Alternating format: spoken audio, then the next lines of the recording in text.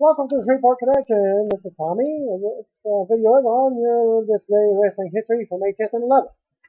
1981, Verne Gagne announced he was retiring as AWA World Heavyweight Champion, and he vacated the title. It was his 9th or 10th reign, depending on what record you use, and it would later be awarded to number one contender Nick Bockwinkel, who Gagne had defeated for the belt on July 18, 1980.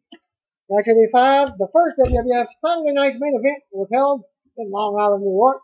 It will be televised the next night on NBC. 2001, Vince McMahon announces the closure of the XFL.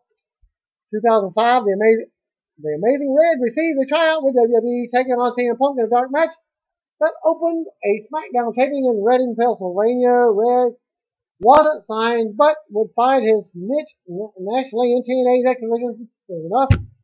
The same taping featured future Ring of Honor star Jimmy Jacobs wrestling Eddie Guerrero at a bout that was broadcasted. In 2007, TNA released former NWA World Tag Team Champions, the Naturals, Chase Stevens and Andy Douglas. Events in 1990, NWA held a live event at the Dome Arena in Rochester, New York. And the matches were NWA US Tag Team Champion Brian Pillman, subbing for Abdullah Butcher, defeated the Cuban Assassin. Bobby Eaton and Stan Lane defeated Johnny Ace and Johnny Stewart. Mike Rotunda defeated Bam Bam Bigelow with Sir Oliver Humperdinck by disqualification. NWA World Tag Team Champions Rick Scott Steiner defeated Doom of Butch Reed and Ron Simmons. NWA US Tag Team Champions Brian Pillman and Tom Zink defeated the Samoan Savage, Tonga Kid, and Samu.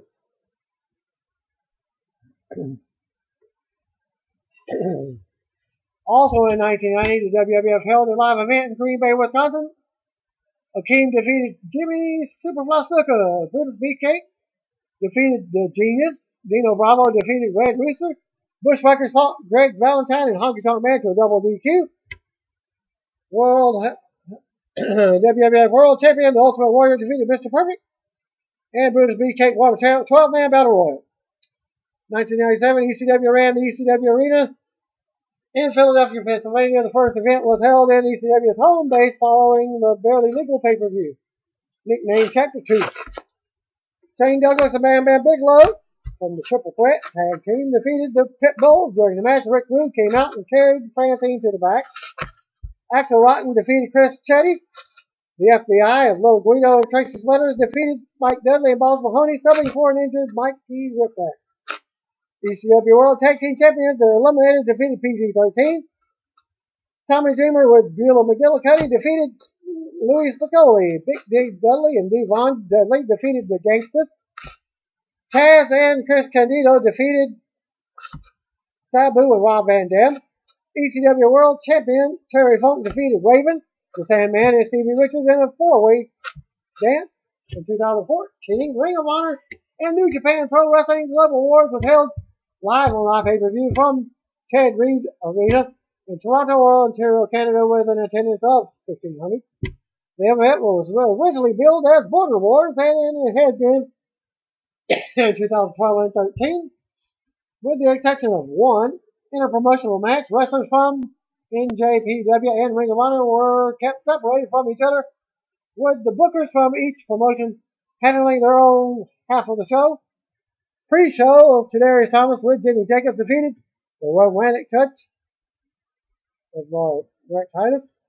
On the iPay-per-view, Michael Bennett with Maria defeated ACH. Michael Elgin defeated Taki Watanabe. The Briscoe brothers of Jay and Mark Briscoe defeated the Decade of Jimmy Jacobs and BJ Whitmer with Tadarius Thomas.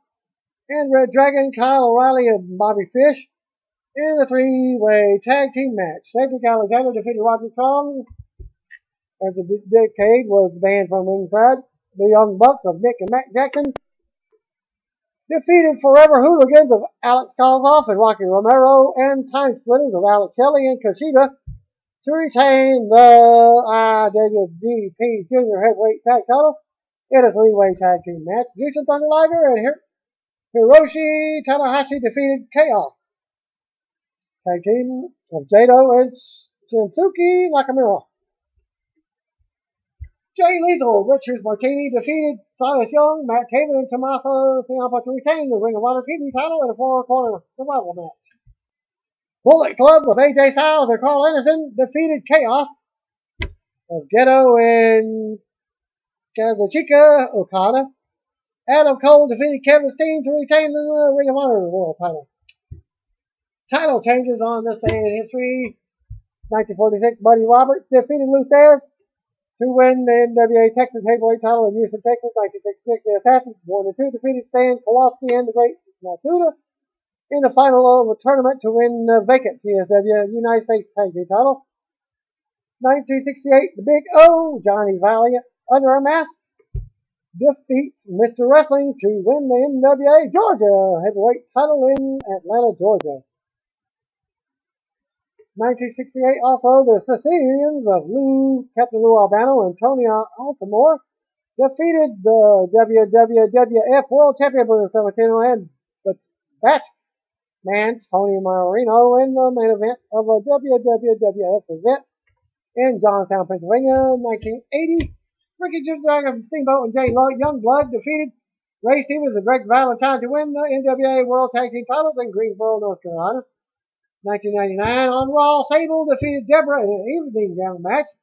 However, Commissioner Shawn Michaels claimed that Deborah is the winner and she lost her dress. As Michaels awards the WWF Women's title to Deborah. 1999, Atlantis defeated Dr. Wagner Jr. to win the CMLL World Light Heavyweight title.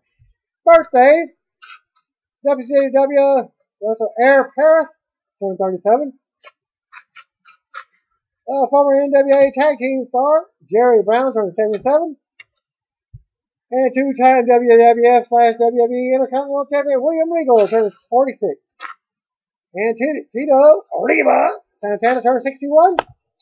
Also, some sources give today as the birthday of WWE Hall of Famer Gordon Gagne, who according to said sources would have been 90.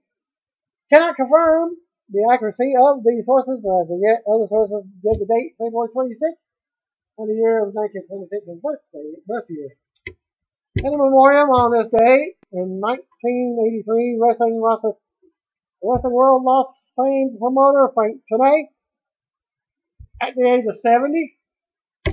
Tenay first became involved with wrestling in a secretarial role at the Queensbury Athletic Club, who were soon moving to the new premises at the Maple Leaf Garden. The athletic club controlled the local wrestling promotion, and Tenay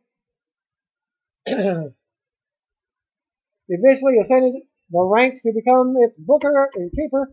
1939, QAC owner Jack Corcoran died suddenly of influenza, leaving Tenay to take the reins. The promotion struggled to stay afloat while Tony was learning the ropes, as while Bill Longson was the only top draw left in the area. Eventually, after a great deal of work on his part, Whipper Billy Watson was elevated to main event status, and a star was born. Watson, drawing power almost single-handedly, saved the financial situation of the promotion, which in turn allowed Tony to bring in more stars for him to feud with. Eventually, Tony bought a stake in the NWA St. Louis territory in an attempt to bring yet more stars to his promotion. Montreal and Toronto did not receive the NWA backing until 1949. His promoting abilities and respect within the wrestling business saw him elected NWA president for one term in 1960 to 61. Tony remained involved with the three promotions well into 1970, but had gradually begun to step away from the active duties. Eventually, control of the Canadian territories was passed to Watson, and he sold his stake in St. Louis. Tony lived out a quiet retirement and died peacefully in his sleep whilst visiting Hong Kong. His status was such that his pallbearers included Sam Muchnick, Billy Watson, Vince McMahon Sr., Gene Kiniski, and Jim Crockett. Now for May 11th, 1953, New York State Athletic Commission lifts a ban on tag team wrestling. 1976, Sakaguchi wins the NJPW World League, defeating Pedro Morales in the finals. 1985, WWF Saturday Night's Main Event aired for the first time. 1989, Steve Austin makes his professional wrestling debut. Events in 1985, the WWF very first edition of Saturday Night's Main Event aired on NBC, scoring an 8.8 rating. This was the first time that a network aired wrestling in 34 years. The show was taped the previous night in Uniondale, New York at the Nassau Coliseum. Ricky the Dragon Steamboat and the U.S. Express of Mike Rotunda and Barry Windham with Lou Albano defeated George Steele and WWF Tag Team Champions, the Iron Sheik, and Nikolai Volkov with Freddie Blassie. When Windham pinned Steele with a roll-up after Sheik and Volkov refused to tag Steele. WWF Champion Hulk Hogan with Mr. T defeated Bob Orton Jr. with Roddy Piper by disqualification when Piper punched Hogan from the floor while Hogan had Orton pinned after hitting the leg drop. Orton and Piper attacked Hogan and Mr. T with Paul Orndorff making the save. WWF Women's Champion Wendy Richter pinned the fabulous Moolah by reversing a slam into a small package to retain the title. Junkyard Dog with his mom pinned Pete Doherty. In 1996, Triple Mania 4-A was held at the International Amphitheater in Chicago, Illinois, making it the first major AAA event to be held in the United States, excepting the When Worlds Collide event, which was a co-promotion with WCW, with an attendance of 2,676. Jerry Estrada and Juventud Guerrero defeated El Pantera and Super Calo in a 2 out of 3 falls match.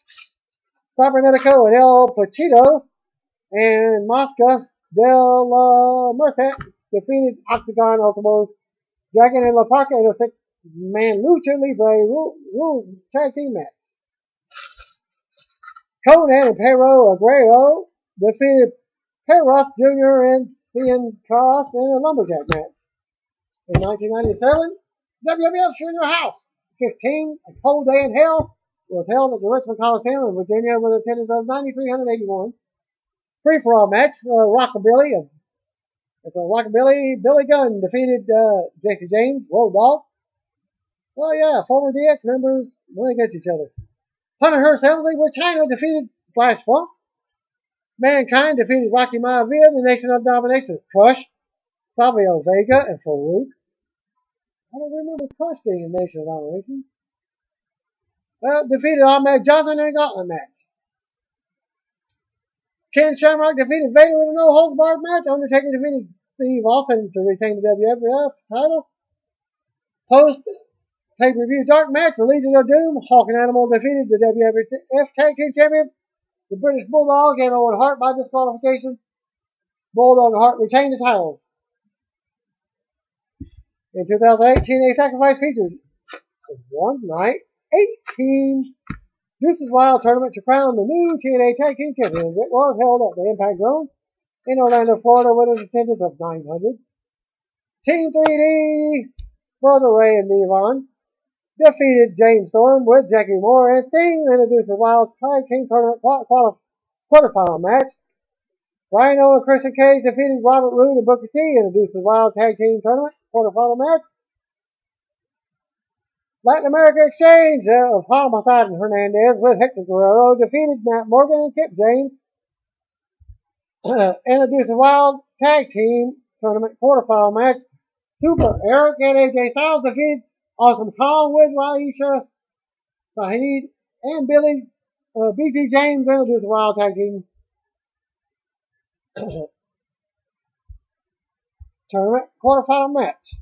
Kaz won a 10-man X Division Terror Dome match, earning a spot in the main event to replace the injured Kurt Angle. Also in the match were Shark Boy, Chris Sabin, Consequence Creed, Alex Shelley, Jay Lethal, Curryman, Sanjay Dutt, Johnny Divine, and Jimmy Rave. Team 3D defeated Christian Cage and Rhino in a Deuces Wild Tag Team semifinal match. Latin America Exchange with Hector Guerrero defeated AJ Styles and Super Eric in the tag team semi-final match. Gail Kim and Roxy Laveau win the 10 women TNA Knockouts Makeover Battle Royal. Also in the match were Angelina Love, Velvet Sky, Salinas, ODB, Tracy Brooks, Jackie Moore, Raka Khan, and Chrissy Hemme. Gail Kim defeated Roxy Laveau in the latter match to become the #1 contender for the Knockout title and forcing Roxy to have her head shaved. Latin American Exchange, Homicide and Hernandez with Hector Guerrero defeated Team 3D in the finals of the Deuce of Wild tournament to win the vacant TNA Tag Team title. Samoa Joe defeated Scott Steiner with Petey Williams and Raka Khan and Kaz in a three-way match to retain the TNA World title. Title changes on this day in history. In 1944, Frankie Chalabar defeated the Great Mephisto for the Midwest Wrestling Association World Junior Heavyweight title in Columbus, Ohio. In 1945, Jules Strongbow defeated Hans Schnabel to win the Texas Heavyweight title in Houston, Texas. 1972, Don and Johnny Fargo, Greg Hammer Valentine, defeated Dominic DeNucci and Tony Parisi to win the National Wrestling Federation Tag Team title in Cleveland, Ohio. 1976, the Executioners defeated Louis Cerdan and Tony Parisi to win the WWF Tag Team titles.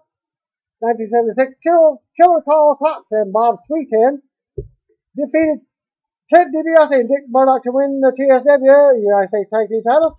1978, Giant Baba and Jumbo Tsuruta defeated Kim Duck and Kentaro Oki to win the NWA International Tag Team titles in Osaka, Japan. 1979, Hector Guerrero and Barry Orton defeated the Twin Devils to win the NWA America's Tag Team titles in Los Angeles, California. 1980, the Iron Sheik defeated Jim Bronzell to win the NWA Mid-Atlantic Heavyweight title in Charlotte, North Carolina. 1981, Ernie Ladd defeated Kerry Von Erich to win the WCCW American Heavyweight title. 2007, Mike Quackenbush defeated Tiger Mask 4 to win the NWA Junior Heavyweight title. 2010 on SmackDown, Lay Cool of Layla and Michelle defeated Beth Phoenix in a Texas Tornado Tag Team match. Layla pinned Phoenix to win the WWE Women's title. Birthdays on this day in history. Happy birthday to CZW regular Nick Burke, turned 34. Former WCW and WWE Cruiserweight champion Billy Kidman turned 40.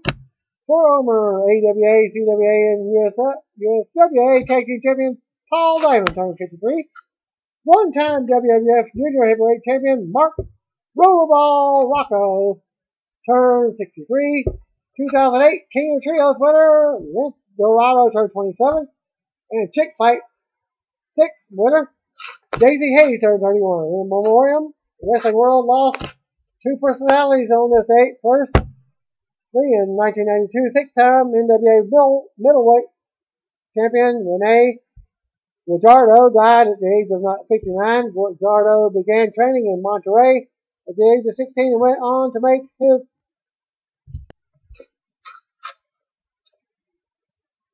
professional debut. About 3 years later, his performance was such that MLL signed him after only his third professional match. A friendship with famed Rudo